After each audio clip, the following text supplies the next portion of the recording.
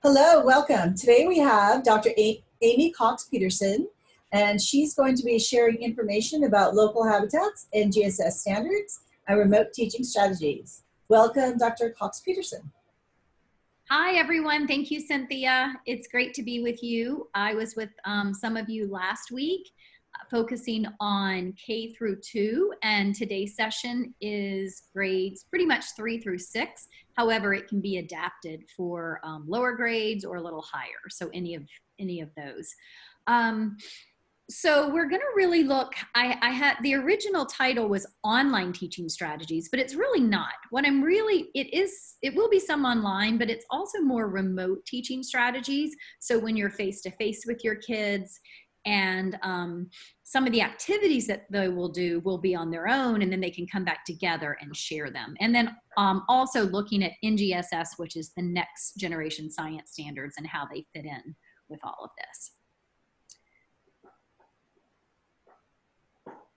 All right, so this is our agenda. I will first kind of go through inquiry-based instructions and science process skills that you will want to focus on when you're teaching science. And the reason we're setting up these webinars is because many of the classes are going to be online or remote, probably for the next upcoming months. And so I wanted to share with you some of the things that I like to do in the classroom, but that can be easily adapted at home and for you to facilitate online. And then again, the next generation science standards we will look at briefly, and I'll have a link that you can look at that later. And then I like to share some of my favorite inquiry-based activities that can be done at home and remotely and online. And then finally, another one of my favorites includes the science take-home kit, because I believe if you can if at all possible, if you can create a kit for your students with materials that you know that they can be using while they perform certain activities at home, it's wonderful. And everyone has the same kit, and so you know what you use and how to use it. And then of course, I just have a few of my favorite resources that I'm sharing as well. Okay, so for science inquiry practices, these are some things, and this actually came from a book that I wrote with some colleagues quite a few years ago. But we looked at these items such as what constitutes a science inquiry practice. And it really focuses on observation, huge bit on observation, and even more important, asking questions.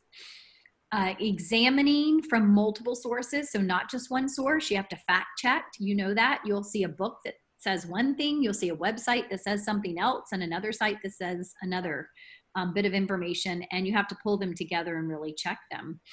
And then also planning for investigations and experiments. Investigations are different than experiments, and experiments have things such as controls and variables and so forth. And kids in grades 3 through 6 can certainly set up some of these. Using a variety of tools and gathering information and interpreting the findings.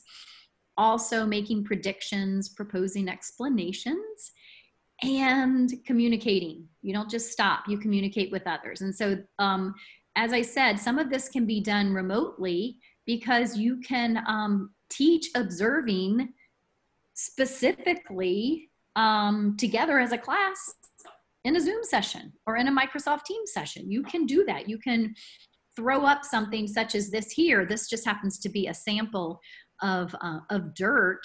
And this is actually brick. It's not dirt, but you can see some of the roots here. And, you know, what do you see? And you can ask questions. You can have the students ask questions. And so this can all be done together. And then maybe students have different questions. And maybe they all investigate different things. From those inquiry practices, we have some science process skills. And I grouped them here. These are more basic skills, and these are more advanced skills.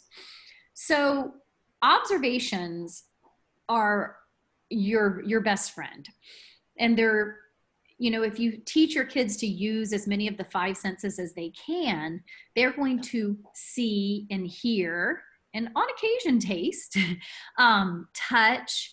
All of these things provide different information. You want them to note specific details. I really am a fan of getting children into drawing, and anyone can draw. I'm going to show you some things from one of my colleagues and how she actually wrote a book on how to draw California wildlife. And you take basic shapes, and then also looking at differences between scientific drawings and creative drawings. You label things, you describe them, and so forth. So again, observation's huge, because what happens is that observation leads to some of these other things. And measuring when possible to be exact, so you can use numbers to count. You can measure, weigh, compare. You don't have to use standard measurement. You can use how many hands it is. You can use how many feet. Of course, it's only your hand and your feet, and so you can talk about that. And use as many different types of tools that you can to get measurements. Even though they may not be exact, you can get a really good idea. Classifying, creating ways to organize. I'm going to talk to you about using a dichotomous key and sorting things into groups. Predicting. And predicting is different than guessing. I'll just take a guess. You know, predicting is based on more information. So you want the kids to really collect some facts and information before they create a prediction. And a lot of times we predict what might happen if we have them engage in an experiment of some sort.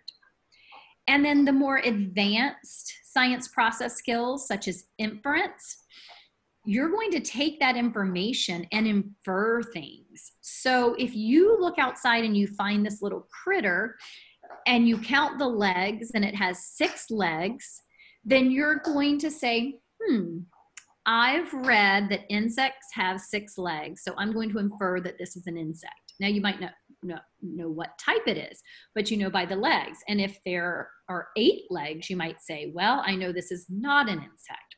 What kind of organism would have 8 legs? Usually that might be a spider. So you have a lot of inferences that take place. And then as I talked about the experimenting, what procedures, controls, variables, collecting data, documenting information, you can do it as simple as growing a particular plant in 3 different types of soils. You could have a soil made up of styrofoam. You could have it made up of dirt that you dig up from someplace close in your neighborhood, and you could create something else of rocks, and you decide and you can document what's happening with this particular plant. And so you've got 3 there, and you have 3 different types. You can do it very basic, and you can do it more intricate. And then finally, just like I've talked about observations being really important, I think it's as important to communicate, to have students actually not just finish, I'm done, but they can do it in so many different ways. And it really extends their language with writing, drawing, creating graphs, charts. They can discuss it, they can act it out. I love photos, creating a video of what they're doing. So all these different ways, and all of these things can be shared online. So if you think about it, if and it doesn't even mean that even with certain observations, you don't have to observe the same things. And I'm going to show you what I mean there. They can collect objects that are different, but still look at a variety of details that relate to that object or that organism. All right. But however, when you are teaching remotely with these things and with the science process skills and the inquiry, it is most important to communicate with students and families the expectations, the materials, the time frame. And I think if you're going to start off the year with this, you do it early and often. So continue to let them know in advance. Sometimes students share with their families what the expectations are, and sometimes they don't. Families members are very busy as well. So figure out a way to do that, and maybe you communicate every Monday or at the end of the week every Friday for what's coming for the following week. I believe it's really important to connect with your students often with their faces. I say faces and smiles, and you can share these things. And, you know, if it's a science lesson, you could have something standard. You know, maybe your observation or an intro is on Monday and an observation is on Tuesday and Wednesday. You can come back together and you know, share what you found, move and connect.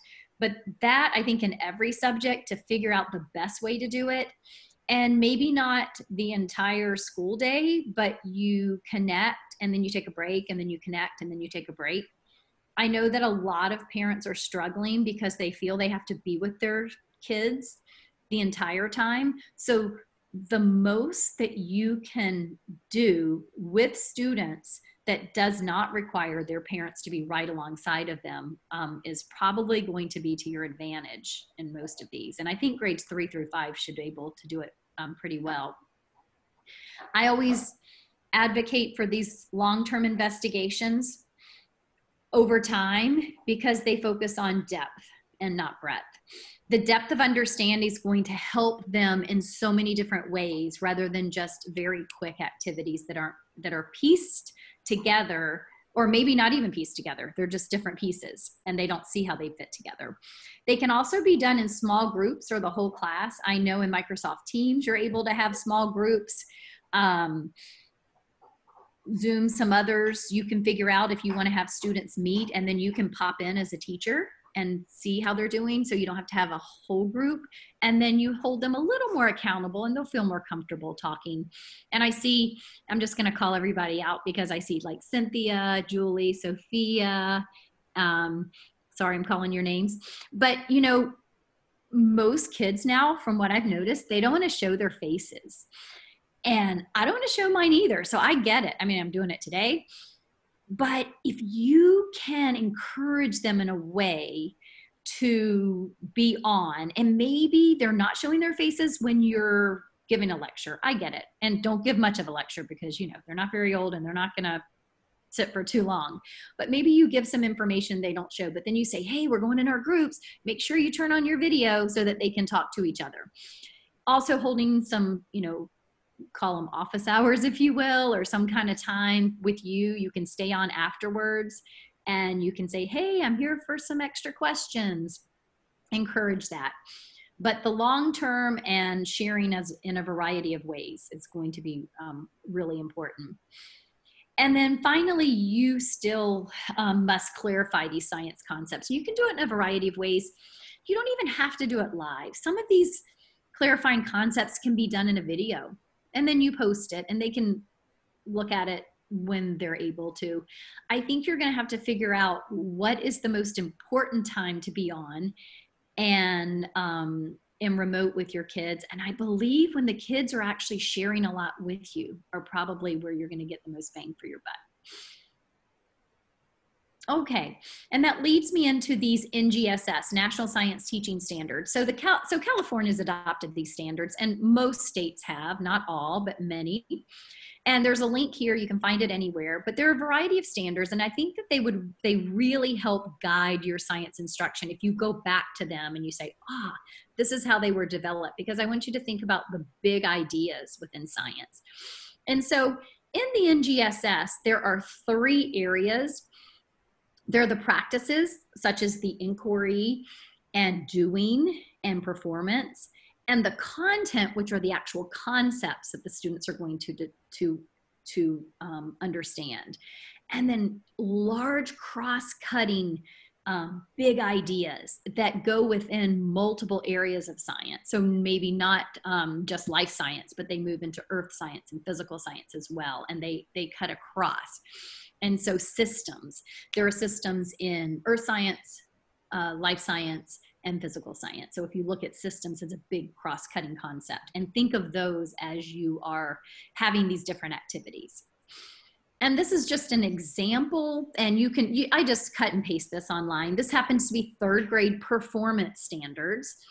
And it does relate to some science processes and skills. They have to do things, and this would be to construct an argument. So some animals form groups that help members survive.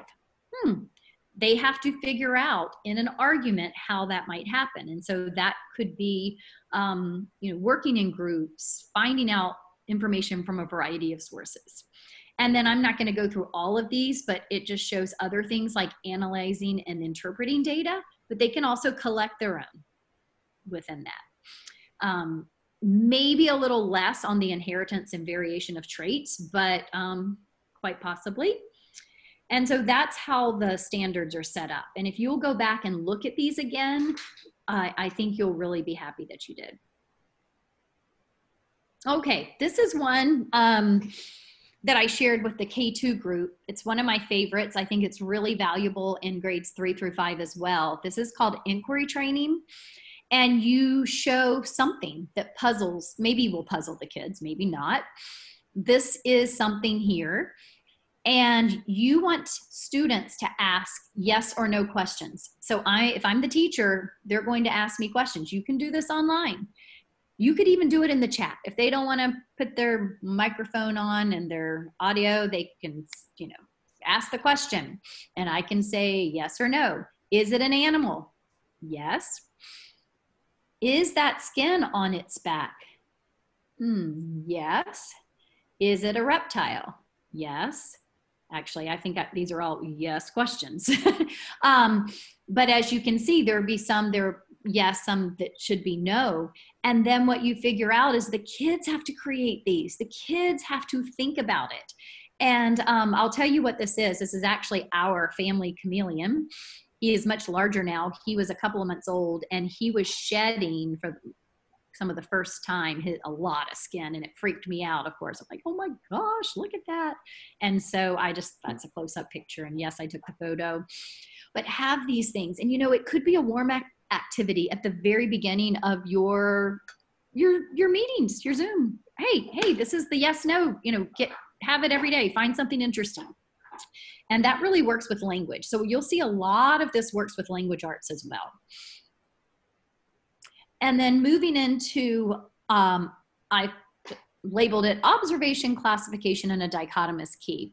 Well, first of all, I have down here, scientists use a dichotomous key to identify organisms such as plants and animals. So what they really do is try to identify different species. And they do this with a key very similar to this one over here. However, you can use it with a variety of objects and things. They can be living, non-living, once living, rocks, shells, all sorts of things. It may be more difficult to get live organisms. You could also have a variety of photos. And so you decide how you want to do that. But it's a wonderful skill that students can start to develop and become pretty good at, and to classify things. So you can collect anything. This one happens to be on rocks, and you have different colors: rough, smooth, dark, light, flat. You can see the different groups here, and I'm going to show you some examples. These happen to be student examples. And you have the rocks. All of these rocks were here, and then the students can actually decide. They can decide how they want to classify. Well, this student said, hey, dark and light, then rough and smooth within that, and then they have some other things. Also, a color, more than one color, and circular, long, you can see that. So it really doesn't matter how they organize it, but then they get it into everyone has its own place at the end. And so I think you'll find that really important and a great skill, and one that you want them to do not just once, not just twice, but many times. And once they get really good at it, you can provide more intricate details, some that look the same color, but really they're not. This is an example also of some rocks that were observed, and hopefully most of your kids, wherever you live, will be able to find some rocks. They're probably one of the things you can find even on a city street or nearby. And this happens to be one. These were certain rocks, and you can see the language that was used here and the different colors, the sizes, and you really have to think about what you're observing. And so these are some ideas that you can do. I love using a small hand lens or magnifying glass. Make sure there's specific observable words and you don't make a leap into what you think it is, but what you actually see. So, you know, could this be glittery? As long as you can show me that you see something that looks like glitter, I guess I'll go with that. And do you see how specific this is? It's not just a red, but a salmon red.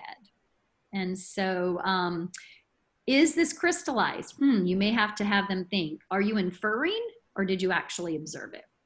So they can look at each other's. You don't have to look at all of these. You can have them look and share. And that's another time where you can put them into small groups to do so. And then my favorite tool. This is a cell phone microscope, and it goes on. I'll show you during the question and answer session, but I'll just hold this up here. It just clips on right there. And it goes up on your camera lens, and it takes the most wonderful close-up photos. So there's some that magnify even 90 times, and I think this might be a 60. And if you see here, this is a hummingbird nest. And I don't have different views of it, but it was found in my yard a couple of years ago. And this is the close-up. So you can see all the different materials that were used with this nest. And I see some paper and some hair and some twigs and some leaves and all sorts of things there. So that's how close it gets. And then I'll show you another one, which are owl pellets. And this was actually found really close to my home. If you have your kids, some of your 3rd through 6th graders, I don't know where they live or if they're able to go out on their own and collect things or go out with an adult or with a sibling, have them create collections. I'm not sure their parents are going to be thrilled, but you know, you can talk about how they can organize it in different ways. And when you find an owl pellet, I find them all the time. We have a barn owl that is out every evening at dusk. And it's just click, click, click, click, click, click, click. That's the sound it makes. And we know it's hunting. And let me tell you, it drops the pellets too, and they actually throw it up. They don't poop it out the other way. They call it the poop out of your mouth, but it's actually they digest what they need and the rest they just throw up. And so if you look very closely, you can see some fur, or I don't see any, if these are feathers, it's kind of hard, but definitely some bones are in here. And so it really shows some wonderful things that we used to have to, you know, have that microscope at school that sat on a table that was very expensive. And these, I'll show you some afterwards. You can find them online. They're in the resources. National Geographic has them for about $18 or $19. And then there's another site that I just found. I don't know the company as well, but they have them on sale right now for about $13 or $14. All right, and another long-term investigation. So I'm going to move from the close-up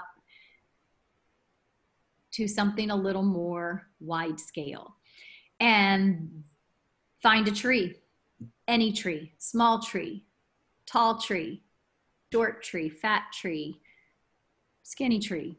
I don't know. It doesn't even matter. It could be a plant. So find something and have them observe. And you'll see I've highlighted these process skills. So you observe it, you make predictions about changes, and you start this observation in September and you go through May, June, whenever your school is finished. And you might want to have them make these collections, I don't know, 2 to 4 times each month, maybe for about 9 months. And this is a wonderful way to look over time. And then you're not just going to be looking at the tree. A really important thing would be to look for animals that you see in the tree. Look at the ground covering and how that changes, because it's part of a larger system within this ecosystem that it's living. And so you're starting to take some of these, just one organism, and look at it in in other ways. So these are just some ideas, and then you want to have them eventually make inferences, determine how you want them to collect the data, maybe have them propose how they'd like to collect data, how they organize it, and then finally at the end of the year communicate their findings. And it can be through a slideshow, a digital poster, a video, whichever way you like. But this is a wonderful, and it doesn't have to be a tree, it can be anything, but anything that they can do long term. Something that will come up you can find. So we call these cookies. So if they're having their observations of trees, they can now look at the more close up again. This is the wide angle, and this is the more narrow and closer to tree cookies. These I actually ordered. You can order them online. However, the best thing to do is to go to a Christmas tree lot around the end of November and December, and they are cutting tons of tree cookies right there, and they're all different trees with different growth rates, and they can be used. And so if you have a box for your students that they're going to have, maybe you give them one in September, it's a take-home science kit box or kit. Maybe you have another one ready to go in January and you have some of these tree cookies. And again, it helps you to see, so now you're looking at this tree, it may not be the same, but you say, if you slice the tree, and these were grown as Christmas trees, what does it look like inside? And then you look at the bark, you can see different types of bark. At the Christmas tree light, you probably have a few different types. And this is the cell phone microscope and a close-up of 2 different types of bark. I don't know which one is which actually, but you can see that one has spots in between, and it's probably not that one. And I think this one is this one. That's it there. They can observe and look at what's inside the tree that they've been observing. All right, I'm going to tell you a few more of my favorites and how you integrate language. This is old school book. As you know, this is Margaret Wise Brown. She is the author of Goodnight Moon, which is you're probably more familiar with. And this one is called The Important Book. So what I like kids to do, and they can observe anything that relates to the animal, and you could look at it how they work within their environment as well, or maybe their structure and maybe their function. And these are 2 student examples. This one, The Important Thing About a Ladybug, and I had it here. The important thing about a ladybug is that it is red.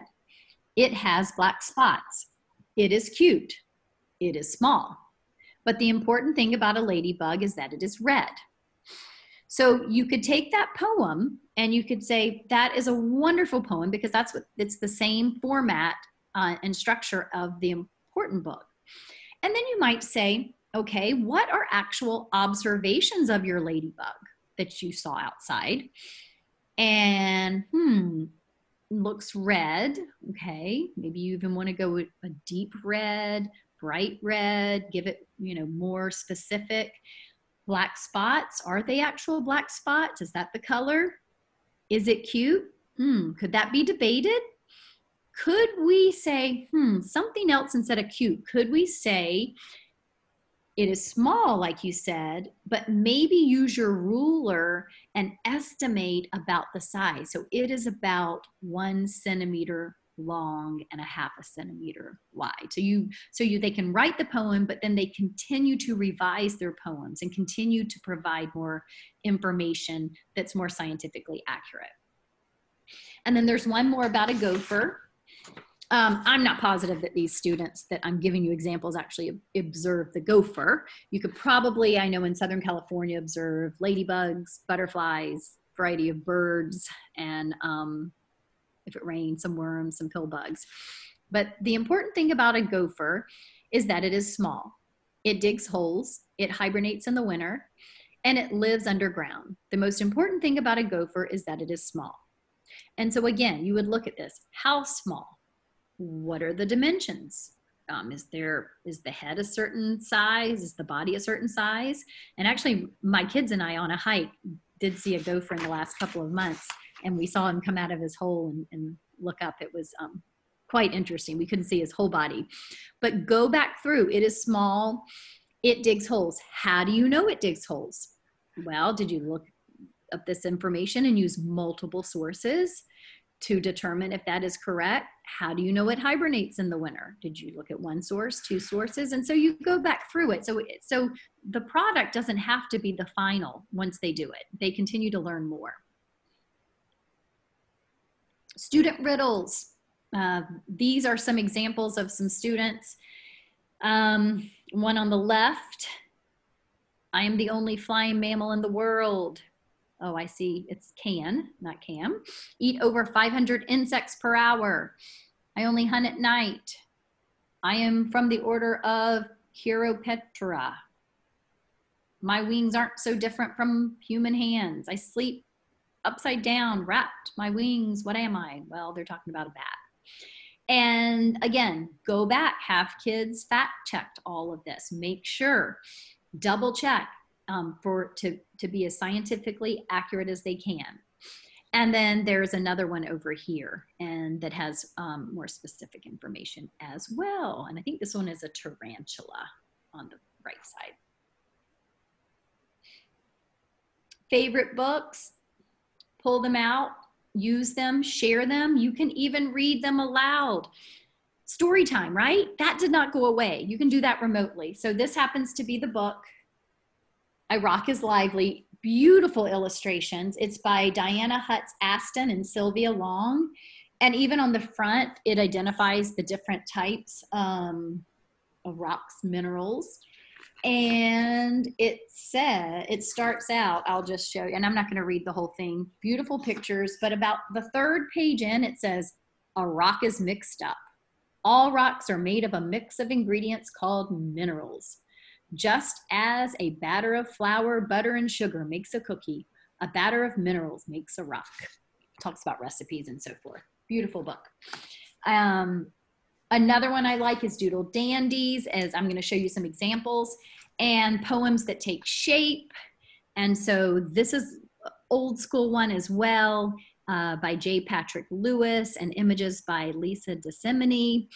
There are different things that in this book talks about an eye, so you can see that they take the shape of the animals or the things. I'll just show you, for example, this could be physics and science and a baseball. So all of that. And then the final one are the tracks, scats and signs. Wonderful. I've got a resource called Acorn Naturalist that's at the end. I order a lot from their site, and it looks at the different, this is a coyote, and it talks about the different tracks that are made. I encourage you to have your students, as they are outside exploring their local environment, to look for tracks. If you are looking for them, you will find them. There's a way that they can actually create a plaster of the track, at a minimum, maybe photograph the track, video, whatever, and try to identify it. And so what does this tell us about where they're going, how they're moving, what's around? And you might see some tracks, and it could be, maybe it's not wildlife, but domestic life. A lot of times you'll see if there's some cats. I know we have a cat in our neighborhood that is out during the day, and a lot of times we'll have the cat paws on our car. So you can see that and again, the observations and looking at them, and how it works together. So those are some favorites. There are many more. I'm just telling you a few that I have. They're not the only ones at all. These are student drawings related to Doodle Dandies. They made their own with a bat. Well, I am not quite sure what this is. It says what's its name, and a pincher bug. This one's identified here. Finally, I told you how students, that I'd share with you how students can draw. Another favorite, there it is, Plants and Animals, a field guide. It's by, written and illustrated by Sam Awara. And these relate to 60 native California plants and animals. So what Sama does is she shows how easy it is to draw the California dog face. And then she's got the scientific name there as well. And she just starts very basic adds things and adds. Same thing with the false indigo here. They're a bunch of shapes, and I believe your students will, be really surprised that they can draw more than they think they can. At least the ones who say, I can't draw. Oh, yes, you can. And help them draw more scientifically accurate and look at the differences. And creative drawings are awesome, but scientific drawings are different, and they are based on observations and factual information. Oh, this goes along the same one with this book. It's all with the Art and Wildlife Institute and wildlife training cards. I think it's Art and Wilderness Institute. But anyway, I may have did not write that correctly. Same drawings here, and I encourage you to have your students make their own. So if they are out and they are looking at a ladybug and they are finding out more about that ladybug, and then they look, how is the ladybug important to the environment? Is it important? How about spiders? We see spiders all the time. They're all in our house. Everyone's like, get the spider out, get the spider out. I'm like, oh my goodness, they are eating the things, the pests we don't like in here. They're eating the things outside. How about the owls? They're eating a lot of rodents. There could be many, many more. They could be overrun if they're not out there doing it. Sama, within her institute, she has these cards, and I think you can sign up and actually get some of these cards and earn them for your class, or your students can earn the cards. So look more onto the website and you can see. But if your students create their own cards, they could take a photo or find a photo online, and then they draw it and have specific information about it. And then finally, we get to the take-home science kits. This is an example. Doesn't have to be this. It can be anything. But what I encourage you to do is think. You're going to have to plan long-term and think about what you're going to do between September and December. And then you can think about it again and what you're going to do from January on, and have a kit that everybody has. So some sample things. I love a trowel. They're about $1 at the dollar store. And you might be able to order them online for similar. I like containers for measuring, love a ruler, markers, colored pencils, magnifying glasses, index card, the cell phone microscope, if possible, is a wonderful thing if your school has some funds and are willing for you to put a kit together for the kids. Anything you think they can use, and again, things that they can use over and over again. And then some other things they might be able to collect in their homes as well. They can create nature journals. This is one here. This is my daughter's actually. And on the spine it says, I know it's backwards, it says, oh, there we go. Wherever you go, bring your own sunshine. And this is, it doesn't have, if they make it, I don't know, will they love it more? Maybe, maybe not. But this one's created, and I have a picture. There it is there. Bunch of different poems, pictures, nature. And as you can see, you can't see. Oh, it's right in here. There's a place for the pencil here. And you can have paper. This is a rock that's tying that together. Pretty easy to make, and wonderful to use as they go out into the field. And using recyclable, magazines, old magazines, newspapers, different things that may be thrown away. So keeping it all together in a nature journal is always a good idea. And then as we conclude, I know this was a quick session, but hopefully these are some things that will carry you into your school year, and things to think about. You don't have to use all these activities, but maybe it's a starting point for you to think about what works best for you and your students. And so in conclusion, go back to those NGSS standards. They're wonderful if you look at how they were developed and why they were developed within the different grade levels and for the 3 different areas, and particularly related to content and inquiry, and of course those cross-cutting concepts. When possible, focus long-term. It doesn't have to be 9 months. It doesn't have to be, even half the school year.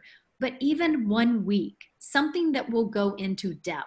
And then encourage, if you're doing certain things, like you're looking at a certain organism, an earthworm, don't just stop at the earthworm. Now look at where the earthworm is living.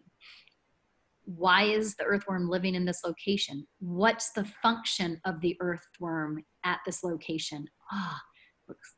I heard that they're eating some leaves, and they eat different things, and they decompose, and they move around and aerate certain areas. Well, what if I got some grass and leaves and put it on top? Would they take it over time? Would they actually take it down and underground? And I don't know. Let's find out. So that could even be done in a week. So it doesn't have to be so long, but definitely some that are longer term and not a quick 10-minute activity. I think they're going to be much more valuable. Inexpensive materials, I think I don't have to tell you why. You have a lot of students, if you're going to create a kit for them and they need materials at home, you can find wonderful things that do not cost a lot. You don't have to pay a premium cost. When at all possible, integrate these subjects, particularly language arts. It works fabulous with science, and then a lot of the measuring related to math and art and other subjects as well. And I didn't even mention music, but obviously that's one too. That's how they can communicate their ideas within a song. Love using the children's book. I introduced you to some of my favorites. That's a starting point. There are so many more that I did not talk about. So I'm sorry to all those wonderful authors that I have a stack full, but I only pulled a few for you today. And then have them share their research and their projects on Zoom, via video, and try to do it different. You know, you could have them sometimes share them, let them choose how they want to share. And then sometimes teachers like to say, okay, you've got a chart and you need to share in all of these ways at some point during the first semester. So, you know, you expand their brain and you expand their skills in different ways. So if some kid really likes video, and I want to always do a video, but it would be really good if you would also draw, or if you would also take some photos, or if you would also create a chart and write some information. You want to vary their skills. It's to their advantage. And then at the end, some of my favorites, these are just a few. As I mentioned, Acorn Naturalist is the one where I got the track, scat, science. They have so many different things. They actually have owl pellets there. They have these stamps that I love that I didn't feature on this webinar, but they're stamps of different tracks of animals as well. And they're a little more expensive, but you can order online. Art and Wildlife, it's the Art and Wilderness Institute. See, I told you I was wrong. I'm sorry, Sama, but it's the Art and Wilderness Institute. Wonderful resources. You can sign up as a teacher and I think receive some of those trading cards. And I think your students can too. And I'm not quite sure how, but I know you can. In South Orange County, there's something called the Tree of Life Nursery. It's off Ortega Highway near Casper's Park. They have a ton of native California gardens. So as a teacher, if you live in this area at all and you wanted to take a field trip, and they also have other, I think they have strawberries and you can pick strawberries there also, but they will teach you that manzanita tree that was actually the tree that I showed you, how you can observe, that's actually on their site. And lots of native plants and a lot of education as well. And finally, the cell phone microscopes, the one that I showed you is from National Geographic. And so all of these are some of my favorites. National Geographic, of course, has a lot of other resources as well. This one I didn't put as my favorite only because I don't know it, and it doesn't look to be a science site, but they do have cell phone microscopes, and they seem to be a little bit less, and theirs were on sale. So I included that link as well. And then other than that, thank you for being here today on this webinar. And I hope you have some good ideas as you move into the fall.